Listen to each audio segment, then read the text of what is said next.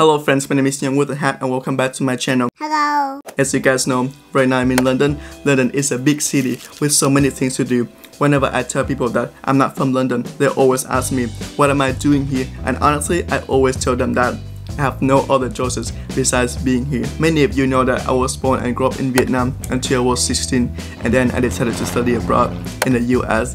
When I about to graduate from university, certain president became president, and he made it so hard for international students like me to get a job.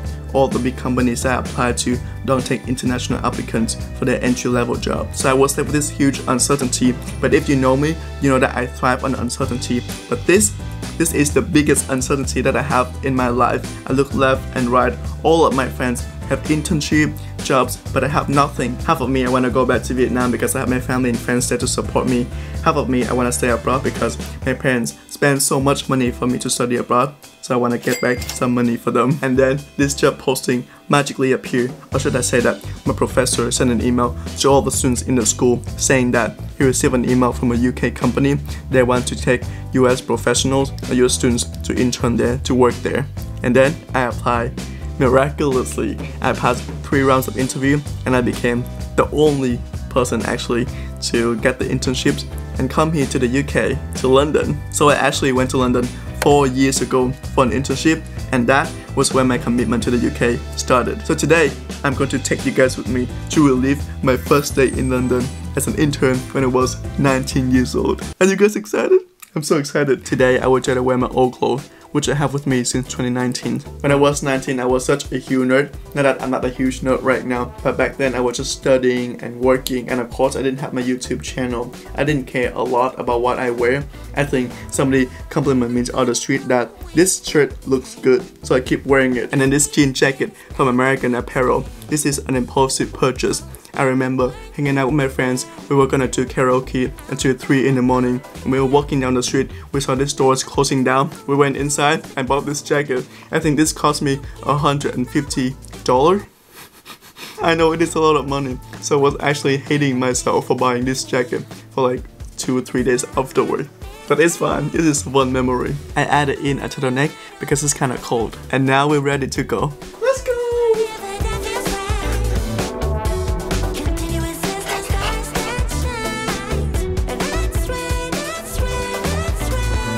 I'm not sure if you guys are the same as me or not, but although I live abroad for a long time already, I'm still very nervous whenever I go somewhere different. Let's go. You would think that I travel a lot, but when I first came to the UK, it was only my 3rd time going out of Vietnam and my first time in Europe, so I was really nervous.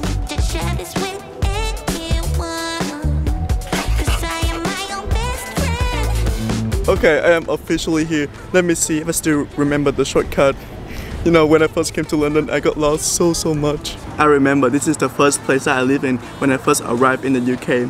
The company van picked me up at the airport with my 2 big suitcases and they drove me here directly. It was very convenient. I was excited to be in London. Although my flight was 18 hours, I couldn't sleep, and when I got here I was so tired, but I still could not sleep. My body was physically tired, but mentally I was like in the heaven. I was up here. I could not sleep anymore, so I decided to walk around and get some food. You know, the first challenge when you got to new countries is knowing where to get food. I didn't know where to get food, so I went on Google and searched groceries near me. And this, right next to my apartment, is the People's Kitchens. It is like a small grocery store that sells a lot of stuff. Let me go inside and find something to eat. I think when I first got here, I didn't know what to eat, so I decided to buy instant oatmeal.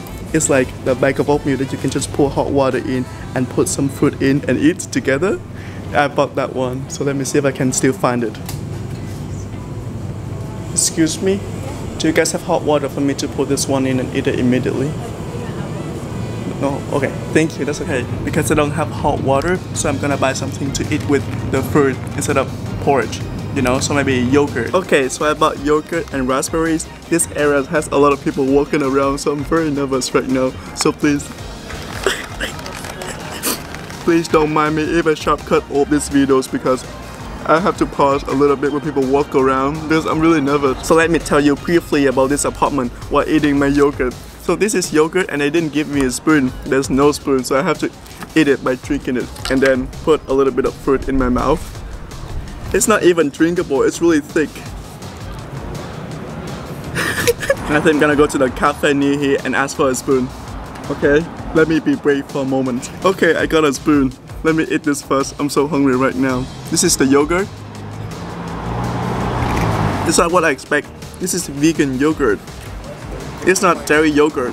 I just came in and bought a random yogurt. But the total of these two is £6. Can you believe that? It is so expensive in central London. Okay, so let me tell you briefly about this apartment. This apartment is in Holborn, specifically Russell Square. It is right in central London, and the good thing about it is that it is totally free. I was and still am very grateful for these internship opportunities. It is a paid internship, but they also pay for housing, return flight, and transport from the airport. So I feel like I got paid to do everything. It's really good. Also, I got to stay in this apartment for 3 months, and I asked them how much do I need to pay for 1 month if the company didn't pay for me, and they said it's about £5,000 per month. I'm like, what? That is a lot. I can't, there's so many people here. After I had breakfast, I want to walk around to discover the areas. I want to see the shops, the restaurants, because I'm gonna be here for 3 months, you know? So first of all, let me take you to my favorite shops. I love stationery shop very much. They sells all kind of things, from pen, pencil to toys. I love going there and buy random toys to go to my apartment and play. I also remember buying a lot of cards and handwriting them to give to my co-workers who I work with during the internships. That took a lot of effort. It was a nice gesture, and I received so many emails saying thank you. I remember I was very into coloring books, so I bought lots of coloring books and then colors. Oh my god, this is a Harry Potter coloring book. Should I get back into coloring books? This is the first GP that I went to when I was sick. GP stands for General Practitioners. They are more like doctors and medical centers. This is a very nice and safe area to live in. This whole street is filled with boutique shops and restaurants, but actually I have never tried any restaurants or bought anything on this street because they're too expensive. Believe it or not, when I first came here, I always cooked because the prices here in London was so shocking to me. I barely went to any restaurants, but whenever I went to this place. There's so many pigeons. Look at those chickens. Look at those chickens. Itsu is like a Japanese gents restaurant. Their food is not cheap, but the special thing is half an hour or an hour before their store closed, their food got 50% discount. Sometimes they even give food out for free. So it's really cheap. Actually, when I just arrived here, I googled cheap food in London and Itsu show up. And also it's kind of funny because an hour before the store closed, there's a whole line of people waiting for here. Yeah, like if you got in late, there will be no food left for you because everybody would just take. There are a lot of restaurants and stores around here that I want to try them out, but I haven't tried them out because again, they're very expensive. But there's one particular store that I want to try out very much, and I want to try out now, which is the ice cream store. They sells ice cream and cookies, so it's like a sandwich like this. Okay, should I get it now? Can I have one cookie and one scoop of ice cream, please? And I get the matcha and white chocolate and the sea salt caramel ice cream. It is a good idea to order sweet cookies and salty ice cream because they kind of like compensate for each other, you know? So good. It's been a while since I sit down and eat ice cream and enjoy the view, so I always do something. I'll give this an 8 out of 10. It is really delicious. So yeah, this is the first area in London that I live in. I really like it. The area is really nice. I definitely will come back if I can afford it. This is the Northern Line train terminating at Edgware. If you watch more than one of my videos, you will know that I absolutely love Harry Potter. I use a lot of Harry Potter reference in my videos, but do you know that I just got into Harry Potter quite recently, about 4 years ago when I was an intern here. As I mentioned earlier in my videos, I was the only intern in my intern class. Usually there was around 5 or 10 interns that can talk and hang out with each other, right? But I was the only one, so I got really lonely. And also the weather from September to December when I was interning wasn't really great. It was gloomy and rainy basically every single day, so seasonal depressions plus loneliness wasn't the best combinations. It really made me question if London was the best option for me because I was so sad. What I did was I went online and searched for any books or movies that take place in England or specifically London, and I found Harry Potter. In like a weekend, I finished all 7 movies of Harry Potter. and during that internship I finished every book of Harry Potter. That's how fast I got into it. And I went on a walking tour of the places that Harry Potter got inspired. And the first Harry Potter related place that I visit is the King Cross Station. King Cross Station was only 15 minutes walk away from my apartment, from the apartment that I showed you. So I came here, and yeah, let me show you around. This is the outside of King Cross Stations where Ron and Harry drive that flying car. The weather is not the best, it is rainy right now, but this is a very big station. Let me go inside and find platform 9 3/4 where everything begins. Excuse me, where can I find platform 9 3/4? The Harry Potter place? Oh, that way? Okay, thank you. It's gotta be between platform 9 and 10, right? Okay, oh, I think I found it. There's a long queue of people who want to take picture with the trolley. I'm not gonna be in the queue because it seems like it's gonna be forever. Also, I'm going by myself. Nobody's gonna take picture of me, you know? And it's kinda awkward to put the camera down. I'm like, hey! But let me go inside the Harry Potter shop to get something. Also, this is where I got my Harry Potter one when I first came here. I left it in Vietnam. I'm so sad right now. When Gotham Leviosa. Should I get a Dobby? I always wanted a Dobby. It's so realistic though, but it's £30. It's a bit expensive. Words cannot express how grateful I am for Harry Potter. I had a really tough time during my internship, not because of my performance, but because I felt very lonely. When I read Harry Potter, I feel like I had friends with me who went through the same thing. Well, like not all the sad stuff, but more like transitioning to a new environment. If you guys didn't know, I'm a Slytherin. Look at me, I'm a Slytherin. I do look like a Gryffindor, but I am a Slytherin, okay? Besides Harry Potter, I also found another reason to stay in London, which is most museums here are free and they are very huge. On my first weekend here, I went to the British Museum and I spent 6 hours there. I didn't even finish the museum. So right now, I'm gonna take you guys to the British Museum.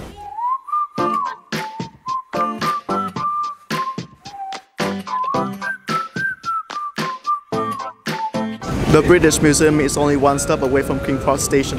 It is really convenient. That's why I love London, because you can take the underground to go anywhere. Oh no, it is raining harder now.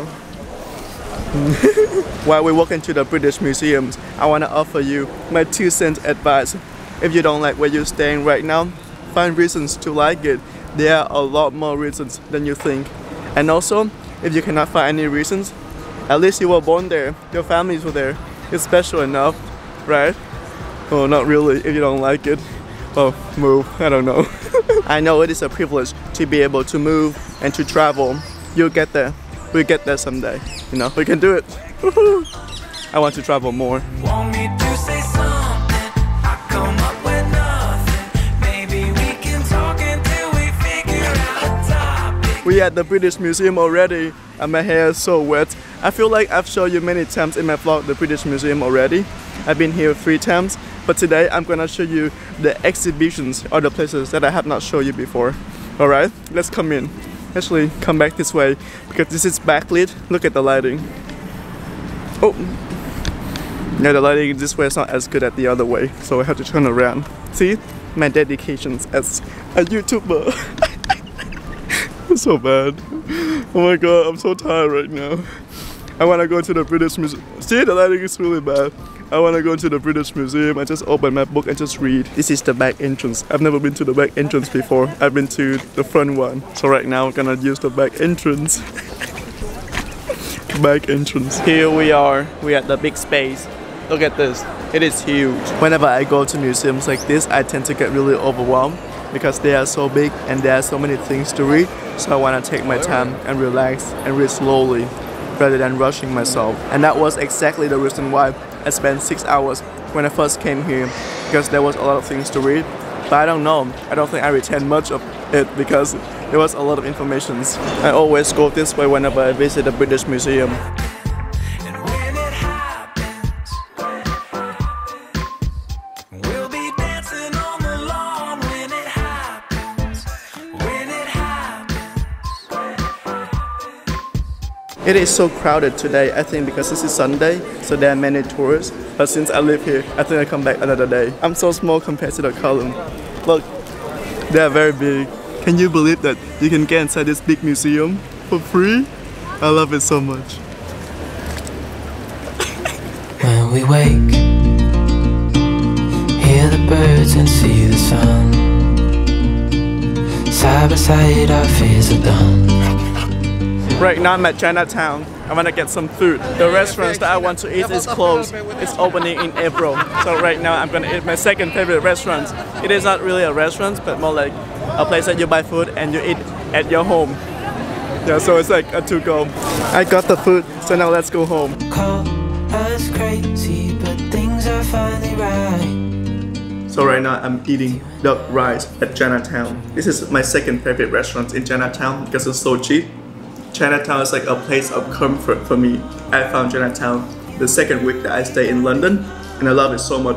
It reminds me so much of home, and I think that's the closest things to home that I can get in London, because there's so many restaurants and good food, nice people, there's bubble tea, there's Asian snacks, Asian market and everything. I always recommend people to go to Chinatown for good food in London.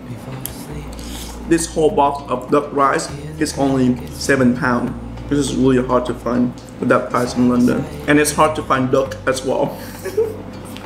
Let alone cheap duck rice. Grateful for Chinatown. I'm at home now. After reliving my first day in the UK, I felt a lot of joy and nostalgic. And honestly, I realized that the two things that I liked the most when I first came here was lack of connections and lack of financial means. When I first came here, I didn't have a lot of friends. I had nobody around me. But now I have a lot more friends. I have people who listen to me when I'm sad and who want to share my happiness with me when I accomplish something. And also when I first came here, I didn't have a full-time job yet. It was just an internship position and my future was very uncertain, like I told you in the beginning of the video. But now I have a full-time job. I've been doing it for 3 years, and also I have a side job with you guys.